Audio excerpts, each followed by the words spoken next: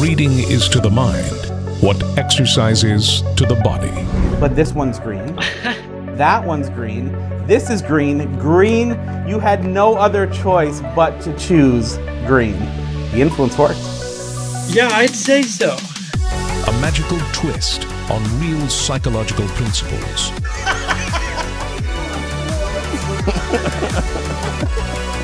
No forces. Like it. That's good. That's cool.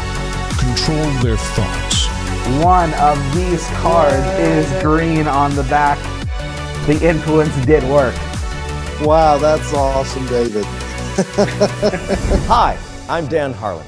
As a professional magician and mentalist, I'm fascinated by the way the mind works, and I love to involve true psychological principles and unusual experiments in my work. Your participant is presented with the names of colors, but they're printed in non-matching colors.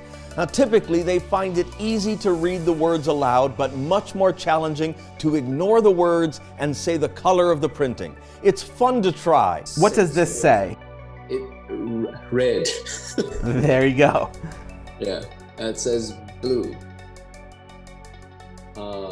Purple.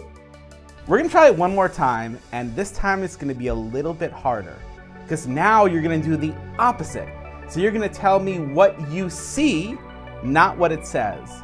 So what do you see? What color? Yellow. Yes. Red. Brown? Yep. You now take the basic experiment one step further, revealing you're subliminally programming your participant's brain. They're asked to simply name a number. There are 8 cards here, and I want you to name, right now, any number from 1 to 8. 4. 4? Right now. 6. Right now. 5. And you count to the color at that place. Then you blow their mind by revealing you knew which color they'd choose all along. 6. So we're gonna count to the 6th card and look at the color that we see. So that would be 1, 2, 3, 4, 5, and 6 right here. We see green. Zach, that's amazing. That's the exact color I tried to influence you to arrive at.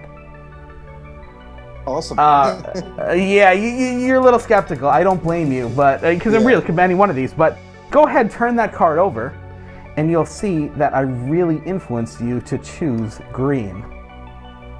Okay.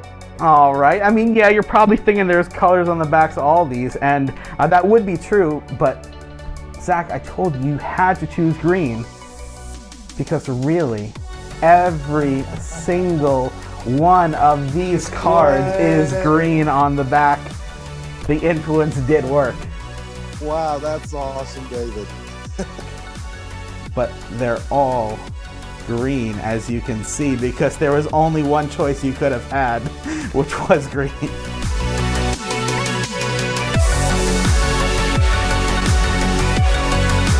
Is that the premise that it's built on automatically makes it better than just a card trick. It works every time, and the clever method uses 2 interlocking principles so well disguised that no one will know how you did it. I love it, and I know you will too.